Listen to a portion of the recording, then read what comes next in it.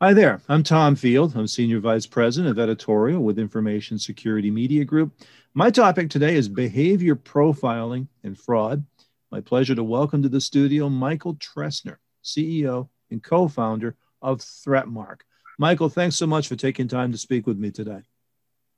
Thank you, Tom, for having me. So, Michal, ThreatMark is 6 years old this year, 2021. Talk a little bit about your emergence in the anti-fraud space, please. Sure. So in ThreatMark, we basically started as a provider of threat detection solutions for online banking. But we soon found out that, as with most of the security solutions out there, basically, it is really a cat and mouse game. You are basically trying to catch future attacks based on the past behavior of fraudsters. This simply does not work, and moreover, it brings so we tried to change the approach, and later on we came with a quite revolutionary idea to precisely map out the behavior of the legitimate users and make sure that any anomaly from that is precisely assessed and reported. Only that approach is stable in time and will identify even future fraud types while keeping the best possible user experience for the legitimate users. So that's how we started, and this is basically what we are trying to offer to the market these days. So, Michal, amid the accelerated digital transformation we've seen over the past year, what are the top fraud trends to which you're responding today? I would say COVID is bringing a lot of acceleration to the digitalization indeed. And that is valid not only for banks, but it is visible in all verticals these days. But it is also a perfect opportunity for fraudsters and scammers leveraging fear and urgency to deliver their malicious code and manipulating their victims through ever-changing social engineering-based fraud schemes. So in online banking specifically, I would say our Security Operations Center has identified and mitigated 400% more phishing attacks during 2020 than they identified and mitigated during the previous year in 2019. So it's a big increase in the amount of phishing attacks. But we also see a lot of social engineering that include account takeover in some of its attacks phases that actually eventually lead to a payment fraud, money being stolen from the account of a user. Such attacks could be drastically mitigated if banks would have implemented some kind of a multi-layered protection that provides early warning, prevents account takeovers, and performs transaction risk analysis under one analytical roof. So you talked about online banking. In the banking and payment sector specifically, how are you helping your customers to secure their entire customer journey? Yeah, I would say that we try to really be securing the whole customer journey from the moment that they try to open the account in an online environment. So we try to look for account opening fraud prevention. And then when the users are repetitively coming to the bank to actually sign up to that online, log into the online account, we try to verify the account access. And then obviously throughout the journey, they are doing a lot of different tasks. And finally, they probably send out a payment. So we try to validate the payment transaction. We try to look at the payment transaction risk analysis. And all these three pillars are accompanied by services to help banks achieve attack or fraud response and mitigation. Michal, let's talk specifically about behavioral profiling and biometrics technologies. How do they help you at ThreatMark to stand out in this crowded marketplace? Yeah, I would say that behavior profiling, specifically behavior profiling that includes or is supported by behavior biometrics, is one of the crucial technologies for a fraud detection space these days, and it will be very significant in the future. I would say this is the only approach in fraud detection that combines great detection capabilities, the great detection ratio, together with the user experience, which is a very important topic these days.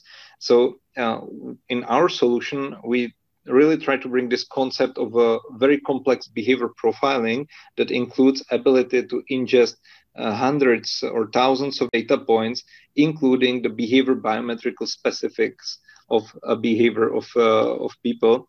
And we are actually delivering this solution in a continuous manner so that the business can really trust the online users throughout the whole customer journey. So one of the examples of a behavior profiling anomaly that we are able to spot is, for example, the user is typically logging from location A from 9 a.m. from one computer that he's typically using. And his typical typing behavior when trying to log into the session describes his identity as well. So when the fraudster will take over the account, no matter in which means they will use, they will probably show a different behavior in all that aspects. So they will come from a different location than a typical user, from a different device, and during the different time in a day. And their typing behavior or mouse behavior or device interaction behavior would change as well. And all these anomalies can be calculated, and our solution will then trigger an alarm. And this approach is something that is bringing the best ratio between fraud detection and user experience to our banking customers. And I believe it will soon bring benefits to other than banking customers, because this technology is not that, let's say, well recognized by other than banking verticals yet. You've talked a couple times about the user experience. Can you go a little bit deeper into how these technologies can improve that online banking user experience? So one of the most visible examples is within an authentication and authorization of transactions. So if you take an authentication, for example, you are typically these days going through a multi-step or multi-factor authentication. So first of all, you need to type in some login and password, which is known as something that you know. And then you are typically asked to either retype some one-time password from a short message that was sent to your mobile phone, or you need to perform some push authentication or do something like that. So there are two factors in authentication that is called strong customer authentication. And what we do is that we bring some kind of a intelligence into that authentication method that might be implemented very easily with any authentication method out there. And we provide a risk-based profiling of each of those users that are trying to authenticate, so that a common user, a legitimate user that is authenticating and is behaving in a similar way as in the previous sessions would not need to go through a very complex authentication. He would be just asked to type in the login and password, for example, and in the background, our system will assess the behavior of the user in a real time and will suppress the need for the second factor. So the user's experience when trying to authenticate to any online system would be dramatically increased, because they don't need to retype any code, they don't need to swipe right, they don't need to go through a push authentication mechanism. And the same is valid for authorization of payments, where we can also ingest information about the payment itself, so that the risk is even more decreased because we have a much more data points to decide upon. Michael, early in our conversation, we talked about the impact of digital transformation, and it's clear that we've got the largest attack surface in history now, and the fraudsters have taken advantage of it. As we proceed further into this year 2021, what are the fraud trends that really give you the most concern for your customers? Yeah, honestly, I can speak for most of our banking customers out there that are now seeing an uptick in a trend of increased sophistication of a social engineering type of attacks.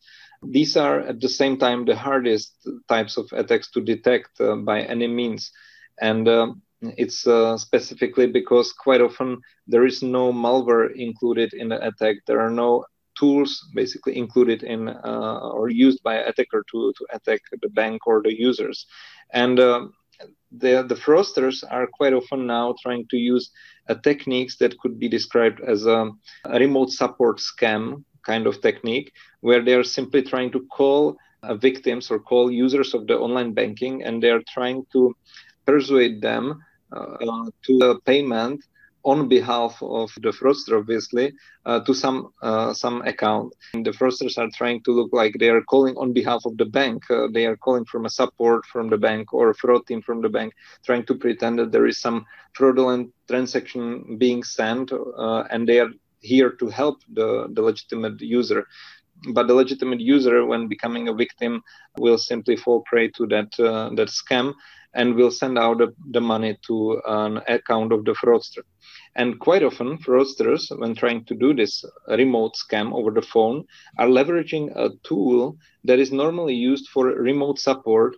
These tools are called, for example, TeamViewer or LogMeIn, and there are some other typical representatives, and they're using this remote support tool to actually access the user's computer and perform the transaction on his behalf. And it's really problematic from the typical fraud prevention solutions, because all the accesses, all the behaviors look like they're coming from the legitimate computer of the user, and quite often the user will authenticate to his session, and then the fraudster will take over the session throughout these remote access tools.